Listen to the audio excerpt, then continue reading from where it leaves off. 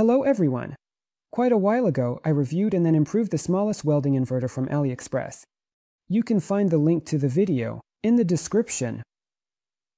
Apparently, such videos are in demand, so the topic will be continued. And today we will look at a compact, handheld induction heater from the same online platform. Heaters of this kind are quite popular nowadays, very relevant for people who do bodywork. Such a heater will help to unscrew bolts, easily remove paint from the body, and so on. They are also relevant for knife makers and people involved in metalworking, forging, hardening, and so on. The induction method is based on heating ferromagnetic materials with eddy currents, and it is much more efficient compared to classical heating methods. This is because this type of heater heats the metal directly, but let's return to our heater. I'll say right away, this is not a cheap pleasure. It costs from $180 to $200, but that's with express delivery included. I received it in just a week by courier. For those interested, I'll leave a link to this specific heater in the description. Regarding the cost, a similar unit from well-known manufacturers would cost much more. Comes in a beautiful case that looks very expensive. The dimensions of the case are now in front of you.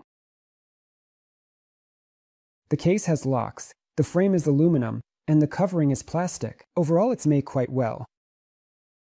It so happened that part of this video is being filmed 6 months after receiving the device, so the device itself is already used.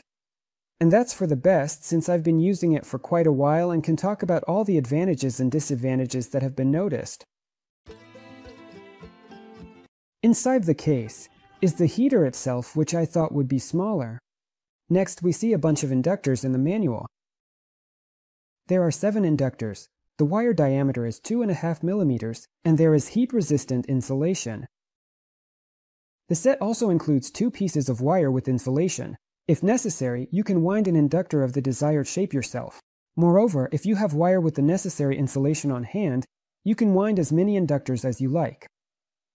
The heater weighs 1.1 kilograms. The stated power is 1 kilowatt. The device is powered by a wide range of voltages from 110 to 240 volts. The manual is very helpful. Everything the user needs to know is included. For example, the device should not be operated continuously for more than 2 minutes. The inductor may overheat since it lacks water cooling. If the insulation of the inductor winding is damaged, an interturn short circuit or a short circuit through the workpiece may occur.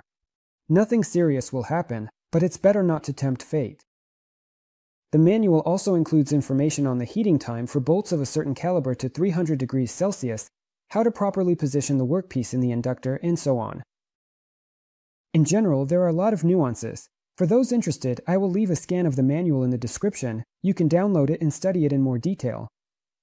Before we start testing and understanding what it is capable of, let's first disassemble the device for a surface examination of the internals. The device is disassembled by unscrewing 9 self-tapping screws. Inside, everything is quite serious. All the electronics, including the control system and power unit, are located on a relatively small printed circuit board.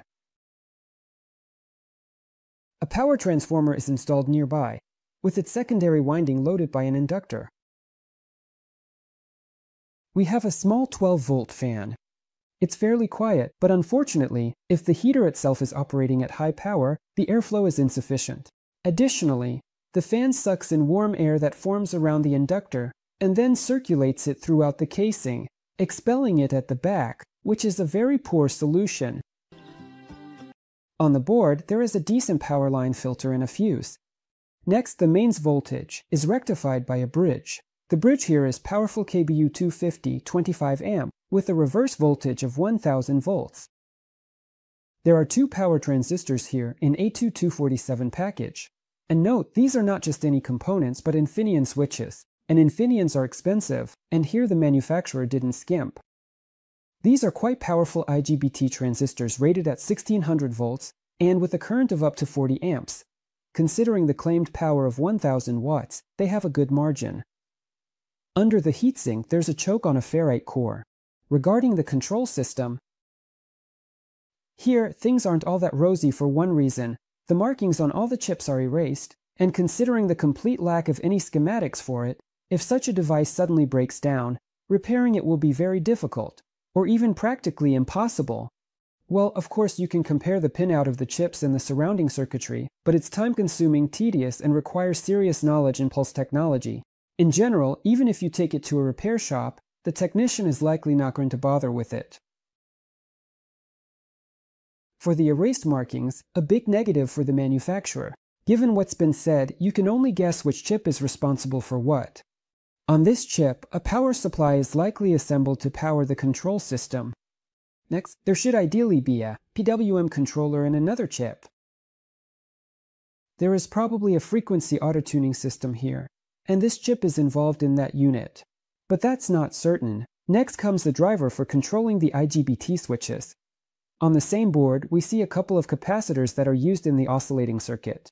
Not the best capacitors for this part of the circuit, but not the worst either. And then comes the power transformer. The core here is U-shaped, or maybe C-shaped, and it's quite large, with a clearly visible non-magnetic gap between the halves. This suggests that the heater circuit is single-ended. The secondary winding of the transformer is wound with Litz wire, and additionally insulated with Kapton heat-resistant tape. The transformer lacks sidewalls on its frame. In this case, it's more of a plus, as all the windings will be well ventilated. The leads of the secondary winding are attached to two massive aluminum heat sinks, to which the inductor is in turn attached or rather pressed. This is actually quite important because the inductor does not have water cooling and will heat up significantly during operation, and the heat sinks help dissipate heat from the inductor. There is a front light based on a 5mm white LED, which is only active when the device is operating. On the positive side, all the wires here are in silicone heat-resistant insulation, and the board itself is coated with varnish. The transformer is wound with Litz wire to reduce the skin effect. The presence of massive heat sinks for cooling the inductor is also important. Almost all power components have a margin. There are no special criteria for the internals, except for the erased markings. It's also pleasing to see the presence of a thermal relay at 65 degrees. Tests. First, you need to install the inductor. This is done in a simple way. Loosen the fasteners, install the inductor, tighten the fasteners. I thought for a long time about how to measure the temperature of the workpieces to understand how hot this heater can get. Using a thermometer with a thermocouple isn't quite right here. The eddy currents will clearly cause interference, and the thermometer will show inaccurate values. So I used a professional high-precision infrared pyrometer. I know that these devices inaccurately show temperature on shiny surfaces and all that. But in our case, there won't be any shiny surfaces. Moreover, we don't need super high precision measurements. The heater is activated by pressing a single button. It doesn't lock in place. Once released, the device turns off. Important! Due to the lack of water cooling, the inductor gets very hot during operation. After turning off the system, it takes some time for the inductor to cool down to a safe temperature. Therefore, you shouldn't touch the inductor even after it's turned off. There's a risk of getting burned. Let's connect the device to the network through a wattmeter. The inductor is installed, the workpiece is absent, in other words, it's running idle.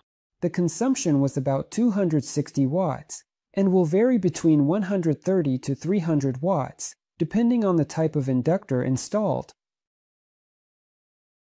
It's important to understand that the stated 1000 watts of power is achieved only under certain conditions. The larger the size of the workpiece, the more power the inductor will consume. The maximum I was able to record was 1500 watts, but that's the input consumption. Considering the system's efficiency, I think this heater outputs its 1000 watts. I think it's clear that, for example, you can't heat aluminum with such an induction heater. But we will still conduct the experiment. The black electrical tape on the workpiece is necessary for an accurate temperature measurement. The metal, of course, heats up slightly, but that's the heat from the inductor. However, aluminum and other non-ferrous metals can not only be heated but also melted with such a heater. However, for this you will need a graphite crucible like this one. We throw pieces of aluminum inside and cover the crucible with something non-flammable. To retain heat, it's advisable to wrap the crucible, for example, with asbestos cloth. In my case, the crucible is wrapped with basalt fiber.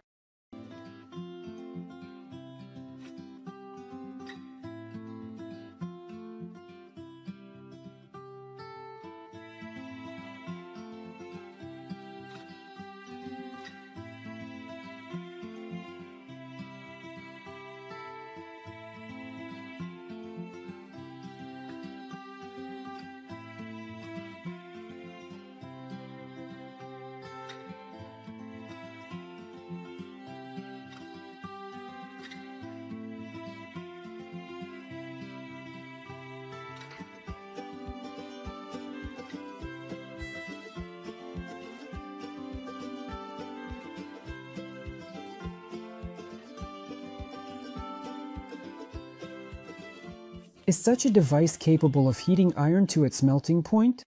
I tried it, and on a fairly large piece of iron.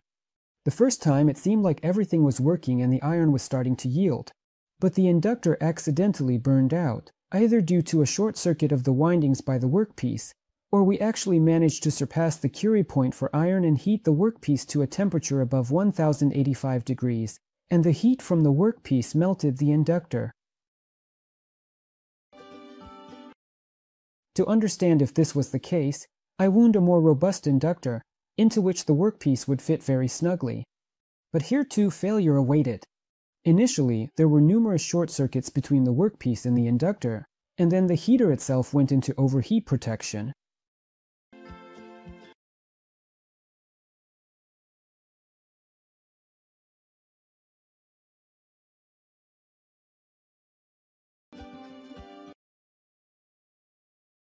The third time, I quickly rewound the inductor, waited for the heater to cool down completely, and armed myself with a pyrometer.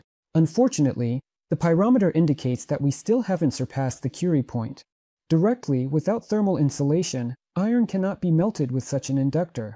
The maximum you will get is 750 to 770 degrees Celsius. And finally, some tips and nuances. For effective heating, choose an inductor that is optimal for the diameter of the workpiece. The smaller the distance from the edges of the workpiece to the inductor coil, the higher the efficiency. But under no circumstances should the workpiece make contact with the inductor coils, especially if the insulation on the latter is damaged. To be fair, I must note that in practice, the inductor coils have accidentally made contact with the workpiece multiple times. As you can see, the heater was not damaged. Remember that inductors do not have forced water cooling. Do not run continuously for more than 2 minutes. After every 2 minutes of operation, take a break for a few minutes. Do not turn on the heater when the inductor is empty without a workpiece. But even if you do this, nothing serious will happen. It will just lead to the self-heating of the inductor. As I mentioned, you can wind the inductors yourself. It is not advisable to use wires with a diameter of less than 2 millimeters for these purposes. It's better to use a pipe or a bus bar like these. If you set up water cooling, the heater can safely operate for a long time. The inductance of the complete inductors ranges from 0.3 to 0.6 microhenries. I tried different inductances and I would say the optimal is 0.607, although the device is not critical to the inductors due to the use of a decoupling transformer. This is a universal device for home use. You can easily make yourself a cup of coffee or fry an egg on it if you use an inductor of the appropriate form factor, as well as cookware for standard induction stoves. The problem is that, unlike an induction cooktop, there is no power adjustment here. But if you have nothing else on hand, you can make do with this thing. In just a few seconds, it can defrost a lock or iron pipes even in hard-to-reach places, as you can use a flexible wire as an inductor, which is wound directly onto the pipe. The wire needs to be in heat-resistant insulation. Quickly removing paint by heating the surface is also not a problem. On the same Chinese marketplaces, you can come across very popular heaters with 2 transistors using the ZVS circuit. They also have decent power and are much cheaper. But the problem is that the latter are powered by low voltage in the range of 12 to 60 volts, and they also require a powerful power supply. Plus, they lack the protective components that this heater has. Moreover, it's simpler, cheaper, and faster to make a ZVS at home on the fly than to buy one. Whether you need such a heater or not, and whether it's worth buying at all, is up to you to decide. I'm not much help in this matter. I just reviewed another purchase from AliExpress in hopes of creating interesting content and nothing more. Rate this video, share it with friends, and if you have time, you can follow me on Instagram. That's all from me. As always, this was Kazyunov K, with you, and until next time, bye.